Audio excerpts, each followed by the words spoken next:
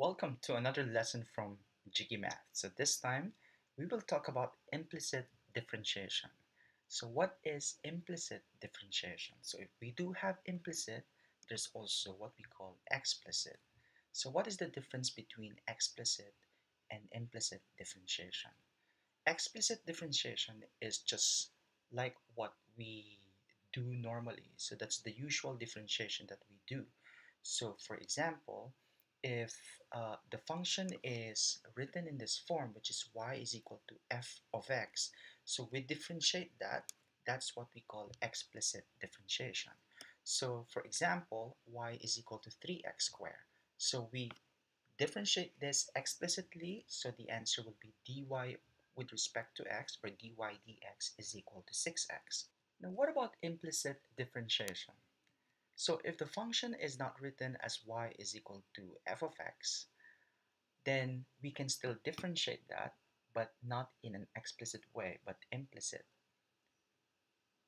For example, the equation of a circle, or equation of a unit circle, is x squared plus y squared is equal to 1. If you notice, this is not written in y is equal to f of x, because in the first place, unit circle is not a function.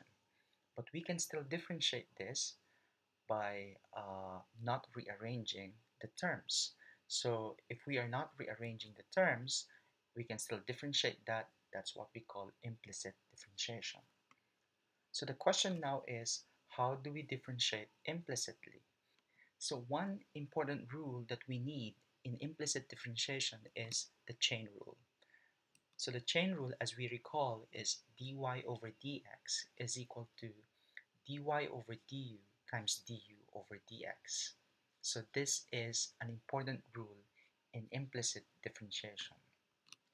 So let's say, for example, y is equal to u. Now we can uh, use the chain rule if we assume that u is a function of x. So applying the chain rule, that's going to be the dy over du, okay, and that is our y is 2u, so the first factor is going to be the derivative of 2u with respect to u, all right? And since u is a function of x, so that will be multiplied to the derivative of u with respect to x. And in the end, we will get the dy over dx because we can cancel out the du here, right? Now later on, we can actually simplify the derivative of 2u with respect to u because as you notice, the variables are the same, okay? Now let's take a look at another example. So this time y is equal to w squared. So but we need to assume that w is a function of x so that we can have a composite function, because chain rule is applied if we do have composite functions. So we can express our chain rule as dy over dx is equal to dy over dw times dw with respect to x. So our y is w squared. So the first factor can be written as the derivative of w squared with respect to w. And then the next factor will be, since w is a function of x, then that's going to be times dw over dx. So if you notice, we can now come up with a something like a generalization wherein y is equal to any function of y, all right, f of y, but we need to assume that y is a function of x so that we can have a composite function. In fact, the composite function is going to be written just like this. So f of x. So the chain rule now, when we apply, is going to be dy over dx is equal to the derivative of our fy with respect to y times dy over dx. Now let's take a look at specific examples. So this again is a big concept, an important concept that we will be using for implicit differentiation. Now, example number one is differentiate x squared plus y squared is equal to 1. So without rearranging the terms, let's differentiate each term, okay? Now, there are two terms at the left side, and then we have one at the right side. So we have to differentiate one by one, okay? So the first term is just x squared. By the way, when we differentiate, our goal is to find dy over dx. So how do we differentiate x squared now with respect to x? So for x squared, we can do it explicitly, correct?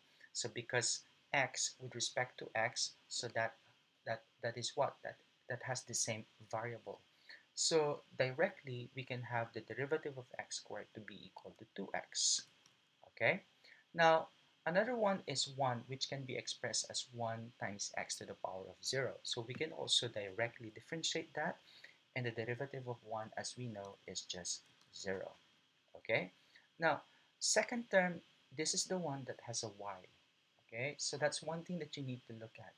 If the equation that we are differentiating, if the term has a y, then we have to apply the chain rule. So let's go back to the important rule that we discussed earlier. So the derivative of fy, so in this case, our f of y is y squared. So it is going to be the derivative of y squared with respect to y, and then just affix the dy over dx. Okay, so this is now the derivative of the second term. So now the next thing to do is just simplify whatever we can simplify. So if you look at the second term, we can simplify this. We can get the value. So the derivative of y squared with respect to y, because the variables are the same. All right. So this is just 2y, and then copy dy over dx. Affix dy over dx. So once again, our main goal is to find dy over dx. So what we can do is we transpose 2x to the other side. That will become negative 2x. All right. And then to find dy over dx, we can divide the whole equation by 2y, and we will get dy over dx equals negative 2x over 2y. Cancel out the 2, and then the derivative will be negative x over y. Now notice that when we do implicit differentiation, we will have our derivative that is expressed in terms of x and y. Oftentimes, it's going to be like that. So dy dx will have both x and y most of the time. All right. Now, let's try to verify using explicit differentiation. We know that the unit circle is not a function, but let's just verify. Okay. So um, when we do explicit differentiation, meaning we have to make y as the subject. So it is going to be like this. Y is equal to plus or minus the square root of 1 minus x squared.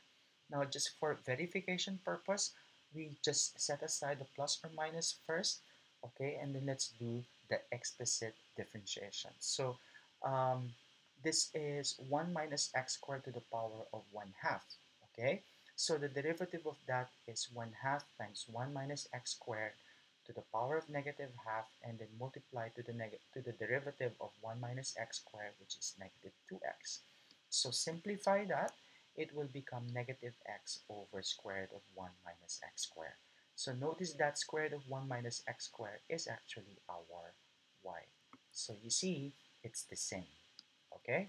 So, so notice that we can differentiate even curves that are not functions.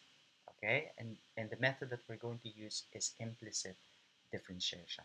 There will also be times wherein it is difficult. Even though we have a function, it is very difficult to make y as the subject. Okay, so in that case, the strategy to be used is to differentiate that implicitly. All right. Okay, now let's take a look at the second example. So we have this curve. Okay, we are not really sure if this is a function, but this is a curve wherein it has two variables x and y. So first thing to look at is all of the terms. Okay, so which terms have just the x? Okay, so if they do have only x, then we can just directly differentiate those. Okay, we can use explicit differentiation. So you can see here sine x, it has just x. So the derivative of sine x will be cosine x. And then there's another one here, which is ln x. The derivative of that is 1 over x. So after we're done with it, let's take a look at the remaining terms. So notice that e to the power of 2y and cosine y have the y variable. So in this case, we have to apply the chain rule. So let's start with e to the power of 2y. So applying chain rule, so what you need to do is to differentiate e to the power of 2y and then just affix the dy over dx. So e to the power of 2y, the derivative of that is 2e to the power of 2y. Then we need to affix the dy over dx. Now, similarly, we do chain rule also for cosine y. Cosine y, the derivative of that is negative sine y. And then after that, we just have to affix also the dy over dx. So it is going to be equal now to negative sine y dy over dx. So, but we have to uh, remember that our goal is to find dy over dx. So what we need to do is to put all of those with dy over dx at one side and then the ones without at the other side. Okay, so then factor out the dy over dx and then divide the right side by that factor, then we will have the dy over dx. Now let's answer the third example. A curve is given by the implicit equation 3x squared plus y cubed equals 11. So the first question is, show that the point 1, 2 lies on the curve. And letter B, find the gradient to the curve at this point. So let's answer letter A. So how do we show that the point 1, 2 lies on the curve? So all we need to do is to substitute the value of x to the equation and also the value of y. So it's going to be 3 times 1 square plus 2 cubed, and it must be equal to 11. So 3 plus 8 is equal to 11. So 1, 2 lies on our curve. Second question is, find the gradient to the curve at this point. So the point is 1, 2, and we need to find the gradient. So which means we need to find the derivative. And since we have 3x squared and then y cubed combined at one side of the equation, so we have to differentiate this implicitly. Okay, so let's start with 3x squared. This doesn't have a y, so let's just directly differentiate that to be 6x. And then 11 here is just equal to, the derivative of 11 is just 0. But the second term, y cubed, then we have to apply the chain rule. Okay, so chain rule, it's going to be 3y squared and then the derivative of y over dx, or just affix dy over dx. And then manipulate this in such a way that dy over dx becomes the subject of the equation, and we will now have negative 6x over 3y squared. Simplify that further, it's going to be negative 2x over y squared. But remember that when we are looking for the derivative, it means we are finding the gradient. Now the specific point is 1, 2. So negative 2x over y squared, to get our particular gradient, we need to substitute 1 to x and then 2 to y.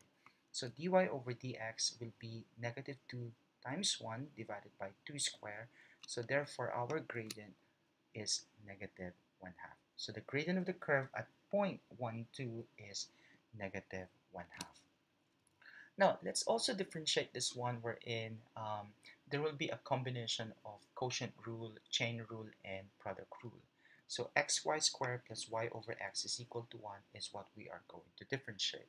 So the first term is xy squared, so it has a y, so meaning we have to apply the chain rule. Y over x, it also has a y, then we also have to apply the chain rule. Now, to make it easier to differentiate this, we can rewrite this as xy squared plus yx to the power of negative 1 is equal to 1. So it would be easier for us to just apply product rule instead of a product rule and a quotient rule. Now let's start with the first term, xy squared. So remember product rule. Um, let's derive first x, which is equal to 1, and then copy y squared, then plus we copy x, and then we derive y squared. So how do we differentiate y squared? It is going to be 2y, then affix dy over dx. So this is only for the first term.